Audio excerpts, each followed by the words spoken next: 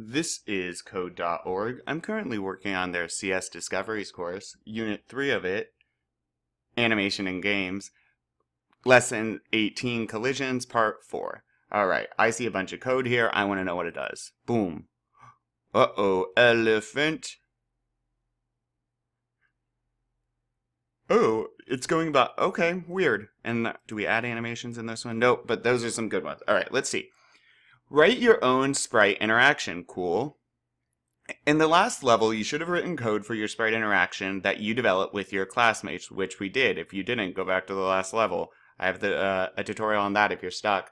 This time, try to write a program on your own. But you can use the patterns you saw in the last level. And by patterns, they mean what we are doing with the movement, right? With the velocity. Do this. The elephant should push the hippo off the screen. Notice the elephant moves at a random y velocity each time the program runs. I didn't notice. Oh, look how fast. Zoom. How about now? Slow. How about now? Faster. How about now? Sorry, okay. Yes, using a pattern from the level, write code that makes the elephant push the hippo off. Ooh, so they're going to be tricky.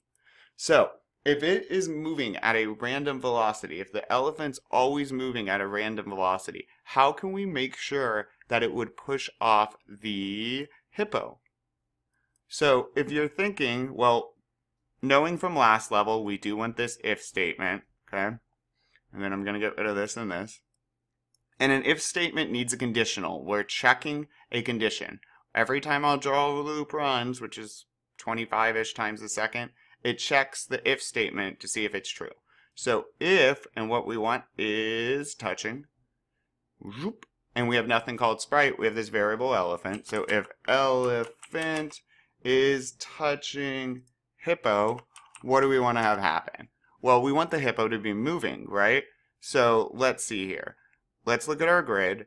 Remember 0, 0 is 0 for y is up here, 0 for x is over here. So if we want to move x up, is y increasing or decreasing? Hint, look at y, it's decreasing, right? Because 0 is at the top. So we want to subtract from y. So let's grab our velocity, boom. And then if I look up here, I can kind of cheat. What's the velocity of the elephant? Well, it's this random number. So I'm going to do hippo, and I'm going to grab a random number.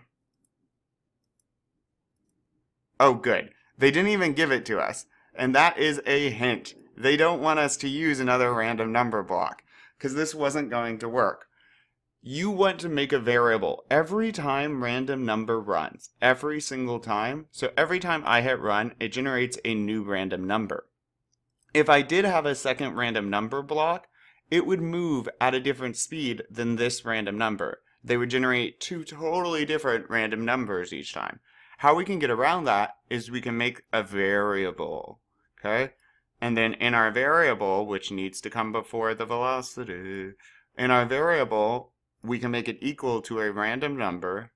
And then, we don't want to call it x though. I'm going to call it, I don't know, speed or velocity. Yeah, VEL. Nah, I like speed. Not technically accurate, but then I want to make this elephant's velocity equal to speed, right? Equal to whatever speed this is, that's going to be what it's equal to. So if this comes out -2, elephant will move -2. And now, since it only generates the random number once, speed will equal -2 every time we use it in this program. Next time we run it, speed might be 1.5. But that means we can have two things equal this same random number, as opposed to using the random number block, which would generate a different random number here, and if we had it down here, right? So is touching hippo, hippo velocity, same as elephant. Let's check out if it works. Bye, hippo. Awesome, and that looked good to me, so we did it. And again, what we needed was a variable here. I named mine speed. You could keep yours as x or velocity, whatever you want. But then you need to make sure to set the elephant's velocity here and the hippo's velocity here in your if statement where you're checking if they're in contact.